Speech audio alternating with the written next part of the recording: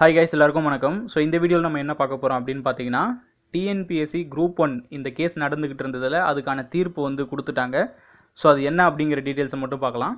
கடந்த மார்ச் மாதம் பார்த்தீங்க அப்படின்னா, குரூப் 1 முதல் நிலை தேர்வில் வந்து கிட்டத்தட்ட பார்த்தீங்க அப்படின்னா சில கொஷின்ஸுக்கு வந்து விடைகள் வந்து தவறாக வந்து கொடுத்துருந்தாங்க அப்படின்ற கீ ஆன்சர் வந்து தவறாக கொடுத்துருந்தாங்க அப்படிங்கிற மாதிரியான ஒரு புகார் வந்து போயிட்டு இருந்தது. அந்த மாதிரி விடைத்தாளில் வந்து இந்த மாதிரி இருந்தது, 18 விடைகள் வந்து தவறாக இருந்தது அப்படிங்கிற மாதிரி போயிட்டு இருந்தது. ஸோ இதை தொடர்ந்து வந்து குரூப் 1 தேர்வை ரத்து செய்ய கோரி விக்னேஷ் அப்படிங்கிற விண்ணப்பதாரர் வந்து வழக்கு தொடர்ந்தார். ஓகேங்களா.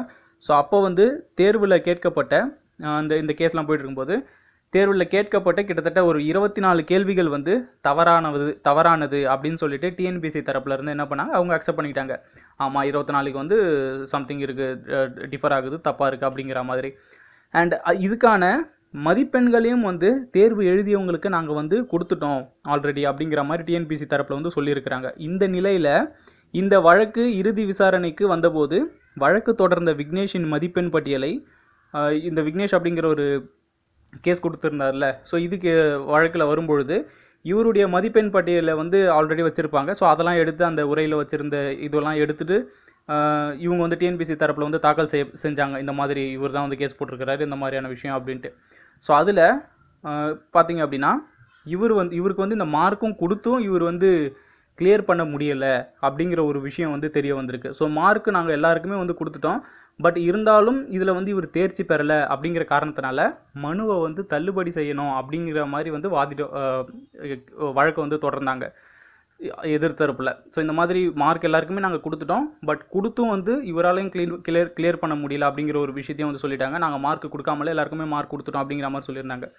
ஸோ இதை ஏற்றுக்கொண்ட நீதிபதி என்ன சொல்லியிருக்கிறாருன்னா, தேர்வு எழுதிய ஒருவர் தொடர்ந்த வழக்கில் தற்போது தீர்வு காணப்பட்டுள்ள நிலையில் இதை பொதுநல வழக்காக கருதி ஒட்டுமொத்த தேர்வு நடைமுறைகள் தொடர்பாக எந்த உத்தரவும் பிறப்பிக்க முடியாது என கூறி வழக்கின் தீர்ப்பை தேதி குறிப்பிடாமல் ஒத்திவைத்தார். ஸோ இதை வந்து ஒத்தி வச்ச வரைக்கும் நமக்கு தெரிஞ்சது. ஓகேங்களா, எந்த டேட்டும் மென்ஷன் பண்ணாமல் இதை வந்து ஒத்தி வச்சுட்டாங்க அப்படிங்கிற மாதிரி வந்து சொல்லியிருந்தாங்க. இப்போது இந்த வழக்குக்கான தீர்ப்பை வந்து அவர் சொல்லியிருக்கிறாரு. அதில் என்ன தீர்ப்பு அப்படின்னு பார்த்தீங்கன்னா, தவறான கேள்விகளுக்கு டிஎன்பிஎஸ்சி மதிப்பெண்கள் தந்த நிலையிலும் மனுதாரர் தேர்ச்சி பெறவில்லை. ஸோ தவறான கேள்விகளாக கூட இருக்கட்டும், டிஎன்பிஎஸ்சி வந்து அதுக்கான மார்க் கொடுத்துட்டாங்க, பட் அப்படி மார்க் கொடுத்தோம் இந்த கேஸ் போட்ட கேண்டிடேட் வந்து கிளியர் பண்ணலை. ஆகையால் இந்த வழக்கு தள்ளுபடி செய்யப்படுகிறது அப்படின்ட்டு வந்து தீர்ப்பு வந்து சொல்லிட்டாரு. ஸோ இந்த கேஸ் முடிஞ்சு போச்சு. ஒன்றும் பெரிய நம்ம ஆவுன்னெலாம் சொல்லிக்கிட்டு இருந்த மாதிரிலாம் ஒன்றுமே கிடையாது. சப்பையாக முடிச்சிட்டாங்க. ஓகேங்களா, தள்ளுபடி பண்ணிட்டாங்க. ஸோ இதுக்கப்புறம் நீங்கள் இதெல்லாம் அப்படி போகுமா இப்படி போகுமான்லாம் எதுவும் கிடையாது. நீங்கள் ஃபர்தராக வந்து எக்ஸாம்ஸ் எழுதி நீங்கள் உங்களுடைய டேலண்ட்டை காட்டி நீங்கள் வேலையை வாங்க வேண்டியது தான். ஸோ இதுதான் வந்து தீர்ப்பு. ஸோ தள்ளுபடி அப்படின்றது தான் ஜட்ஜ் ஐயா கொடுத்த தீர்ப்பு. ஓகேங்களா, ஸோ இதுதான் சொல்லணும்னு நினச்சா வேறு ஒன்றும் இல்லை. So thank you so much.